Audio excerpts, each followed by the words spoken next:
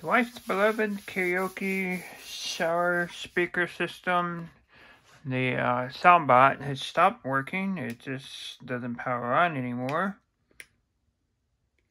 And when I took it out off the wall, like she had said, it would just stop randomly working. This was completely sealed like it is, and I opened it up, and it was full of water. You can still see it is wet. Now, this just sits up high up on a shelf, and it's not like it's something that gets sprayed down continuously. I guess I'm just going to leave this suction cup in here, and I'm going to try to take it apart and see what its failure is. That way she can get back into singing. It's not going to make any difference for me because I'm not here when she's home alone singing in the shower. 2 more screws to go. Now I believe she got this thing here. It's a Soundbot. I believe she got it off of Amazon. I'm not sure of the pricing or anything like that.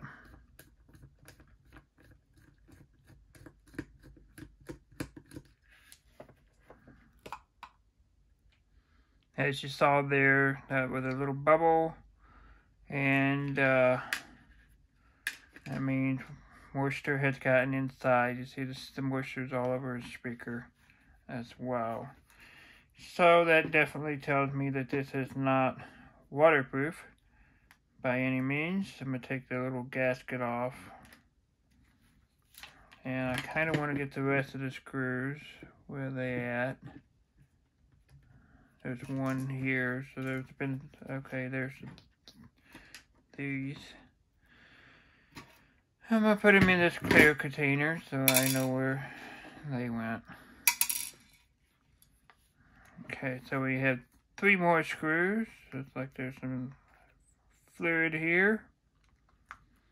When dealing with equipment like this, ideally, they should have used conformal coating on the circuit boards, which I will verify here in just a second if they actually was something that they did. And I don't think it's something that they probably did.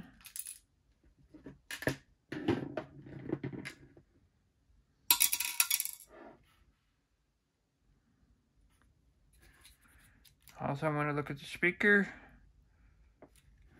Kind of wanted to see if it's like, I don't know, marine grade speaker.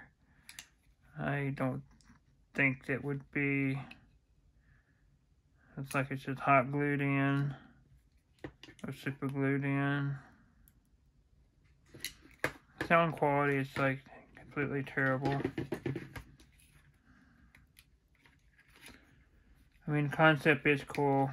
You can sit there and play your music. There is a 4th screw. I didn't see that. Hidden by the speaker.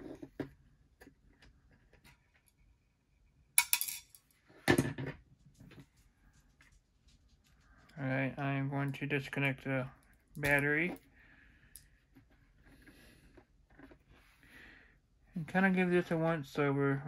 I'm going to try to take the battery off of the board here without beating it too much, because it is a lithium battery, and if you mess with it too much, it goes boom. And we didn't want no booms. There's a Bluetooth controller right here.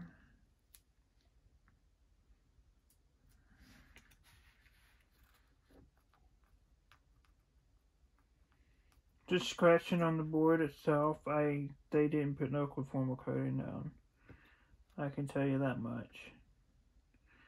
There is no conformal coating to protect the circuitry of anything.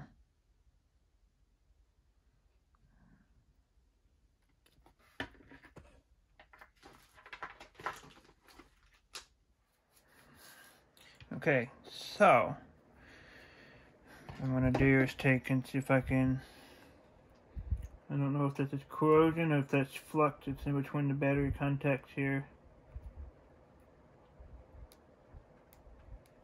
I can see something here that looks like it's corrosion. There's a microphone here. It's completely wet.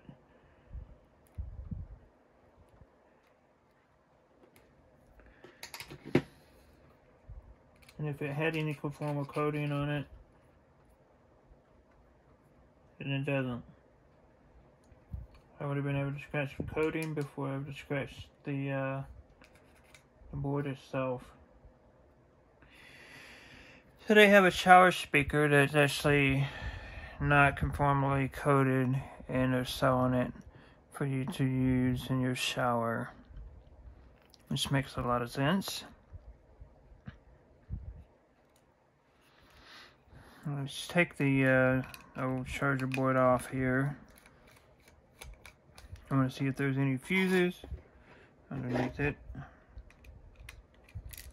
because it's not, does not have a power light, does not turn on, nothing, none of the nothing on that board. I'm going to put these over here and separate them.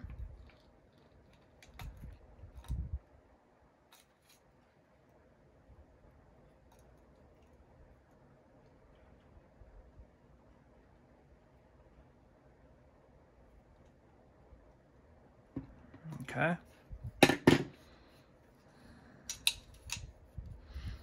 Take and disconnect this. This is C. Nothing underneath the connectors. Sometimes you like to take and go underneath the connectors, and sometimes corrosion could be underneath connectors. So, yeah.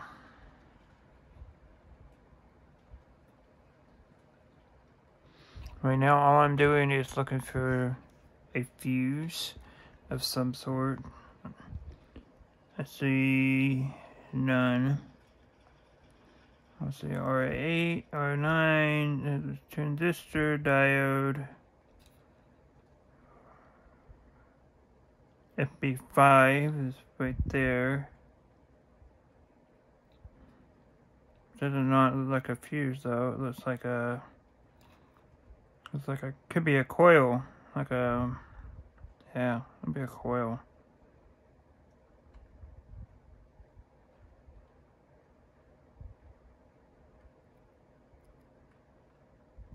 Essentially, what all I'm going to do is take the hair dryer and I'm going to dry this speaker up, and then I'm not going to dry the battery up. It should be mostly sealed. I do want to verify voltages coming in. Get the voltmeter out.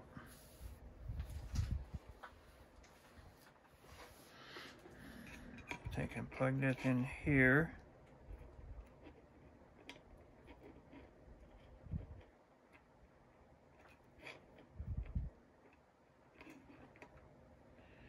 Take and measure the voltage at the red and black here. Make sure it's 5 volts. I don't know if you can see it really well on the meter or not. Let's see if this works.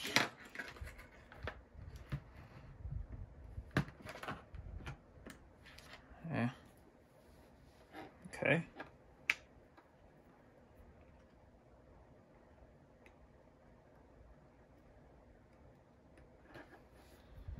Alright, I got nothing coming out of that, so I'm going to disconnect the speaker, and now let's just measure straight from here to here.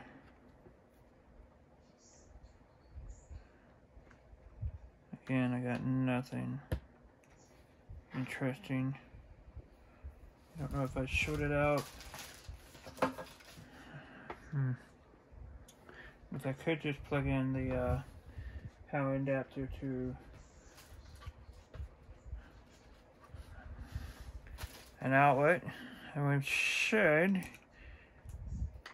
have voltages now. That was my fault right there. So yeah. Still not getting nothing. And I got it plugged in. Alright, well, I'll plug it into a different one. I don't know if I shorted that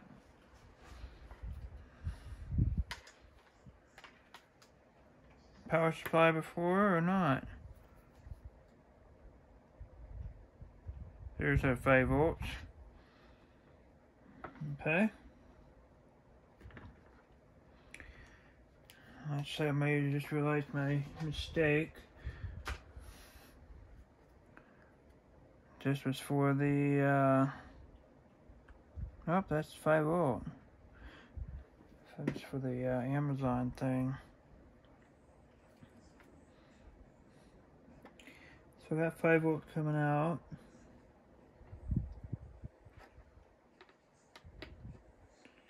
Seen a light flicker.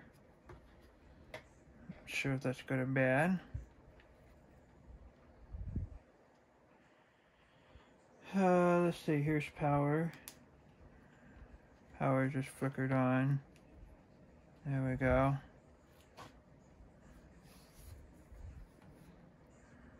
Let's see if it'll play.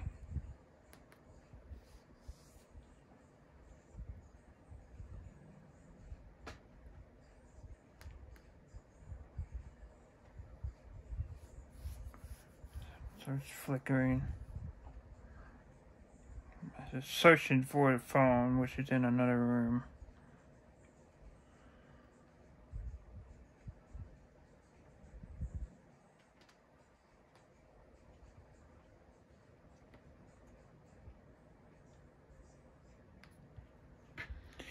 Well, we verified we have power. Now I'm going to take and plug in the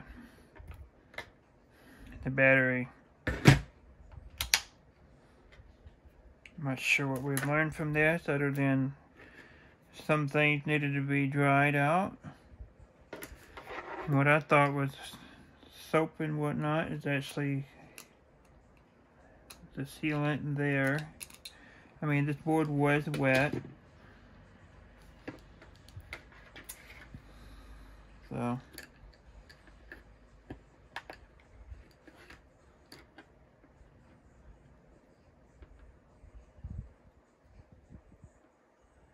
there we go. Now we have a charge. Now we have a charge going. See that it's steady on.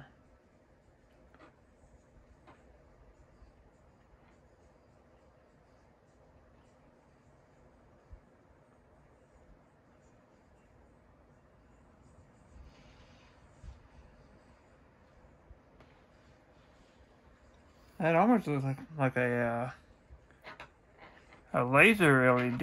It's pretty intense there. I'll turn the main light off here. That's not your typical LED. It almost reminds me of like a laser diode. I'm like blinding to stare at. Alright, I'm gonna turn it off. So what did we gain from this? We know the circuit boards are not conformal coated. They will get wet. In order to potentially make your thing work again, just removing it out of the shower is going to be your best bet. I'm not saying put it in a bag of rice, because the bag of rice is not going to do anything. You can actually probably go to the camping section in Walmart, and I do have drying bags specifically meant for moisture in electronics, so you could get into that and put it in there, dry out the circuit boards. I would almost like need to just get some type of sealant that's going to be better than what they have. This little rubber O-ring is not going to work. guess another step for you as a person to take and make sure to always have your charger port facing downward so the water will try not to collect. I know it will because it's just going to be right there. So it's going to beat up as much as possible inside there, create a vacuum. So basically, instead of rolling off, it's going to just attract itself back into it. So yeah.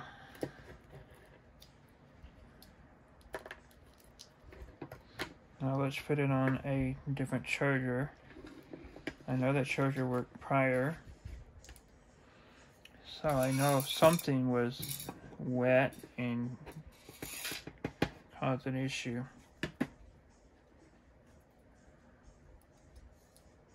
So yeah, that is my take on that. I could fix and take and put conformal coating on this board here, but it's not worth my time. Thanks for watching, guys. Hopefully it fixed something of yours. We'll see you next time. Oh, key feature here. They have these notches here for the plastic. The rubber here, your power button's going to be going this way. Make sure your power button, it says power right here, faces the same direction. Circuit board also has the vias set up, so they will just drop into place once you find the little small pegs.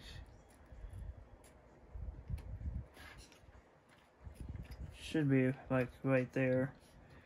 So I got the one peg here, there's the other peg. Alright, so now that kind of snaps into place, and then you can just put your 4 screws in. I wanted to show you that before you asked me a million questions. And additionally to all that, putting the gasket is going to be easier than what you expect. They've already had the groove set up for you. Just got to put it around it. See this little groove here? You got to put this little small gasket that goes in between the 2 plastic housings. I'm not really calling it a gasket, but that's what it is. That's what they want it to be. And then you line your 4 holes up.